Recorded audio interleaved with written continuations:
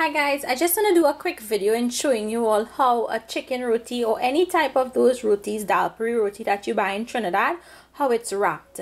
Now this comes with various accompaniments wrapped in it, but today I'm only going to do chicken and potato for you all.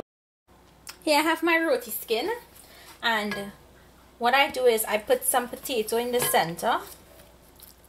And I like a little extra potato in my roti, so when you're wrapping it, you can put how much you want. And as I said, you can put pumpkin, you can put bodi, you can put all these other vegetables in it. You put your pieces of chicken. And sometimes, most of the time, you would get like 3 pieces of chicken when you buy a roti.